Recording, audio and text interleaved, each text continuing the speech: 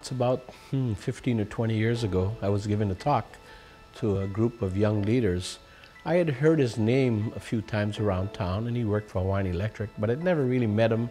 And at the end of the talk, he came up to ask me a few questions afterwards, and we started a dialogue.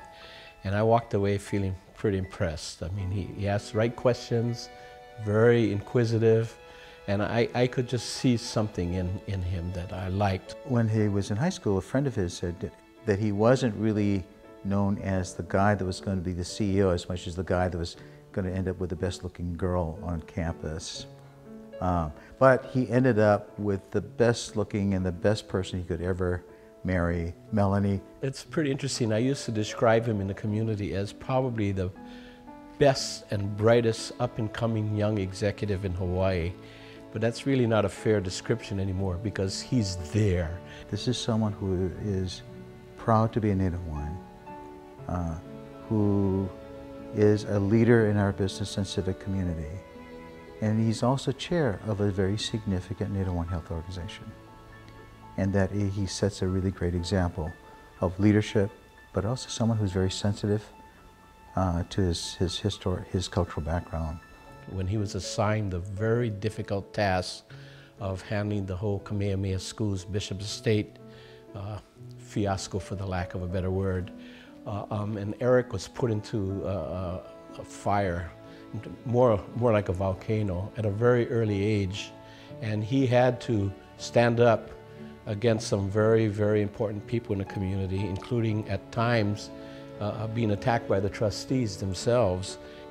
That was a very significant role that he played, one that took a lot from him emotionally and intellectually as well. But that was transformative for Kamehameha Schools. And then I pitched him on becoming CEO of Hawaiian Telecom, and he says to me, wait, let me understand this. I've just been made Executive Vice President, Chief Operating Officer of Hawaiian Electric. You want me to take much less in pay with a job that has no security, and you're asking me to take it through bankruptcy and reorganize it. You're kidding me, right? And so on behalf of all of us at Queens, your Ohana, congratulations to you. And certainly we want to congratulate your better half, Melanie, for being there and standing by you, as we know how much time all of these activities take away from the family. So congratulations. I can only say to you, Eric, I'm very, very proud to be your friend. I admire you very much, and I know that you're just beginning. Keep it up, buddy. Aloha. I'd like to personally thank Dean Vance Rowley for nominating me for this prestigious award, and especially want to thank the committee for selecting me among, I'm sure, a long list of well-deserved candidates.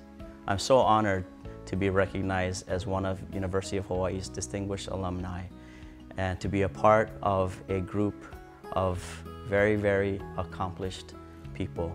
I want to especially recognize and congratulate the other honorees with a special congratulations to Dr. Larry Price for his Lifetime Achievement Award.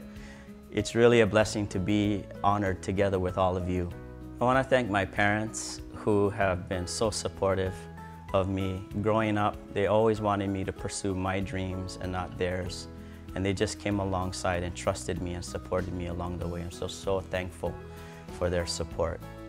I also want to thank my children, Lauren and Jake, for their love and support, and also for the sacrifices that they made over the years to help support me professionally. A lot of times I was traveling and they understood that in many ways. But the person I need to thank the most is my wife, Melanie. Mel, this award is as much your award as it is mine, and I just want to thank you so much for your enduring love and support. I could not have done any of this without you. I love you and thank you so much. You know, in my professional career, I've had so many wonderful mentors, people that have taught me a lot about leadership, about business, about the community.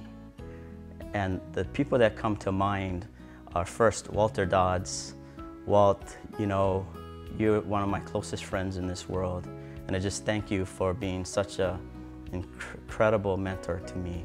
You have taught me, most importantly, to lead with heart and with passion, to trust my instincts, and to always speak the truth.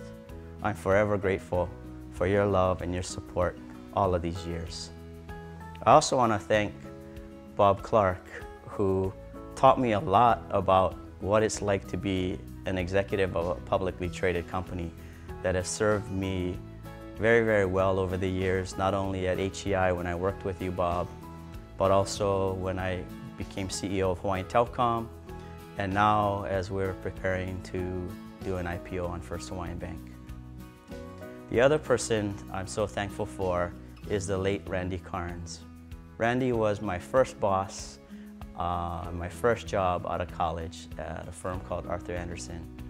Randy didn't teach me how to be an accountant. He taught me how to be a business person, and he really taught me to think strategically and to act strategically. And I owe a lot to him because a lot of what I've learned in business and in strategy and leadership, I learned from Randy. You know, I've benefited greatly from the education that I got from the university, not just the education I received in the classroom, but the education I received outside of the classroom, in the clubs and activities that it offered me, to the connections it allowed me to make within the business community that allowed me to get my first job out of college when I was actually a junior. You know, I owe so much to the university. I'm so grateful for this recognition. I'm so grateful for what it has done in investing in me and providing me the education I needed to fulfill a professional career that I could not have written any better. But it prepared me most of all for life. And I just am thankful for, again, the deans, the faculty, the administrators, the advisors, as well as my peers who I was able to learn a lot from in that journey that we all experienced together. I also want to thank Art Ushijima for being a great partner in helping us at Queens extend the mission and vision of Queen Emma and King Kamehameha IV in really providing quality healthcare services to the people of Hawaii.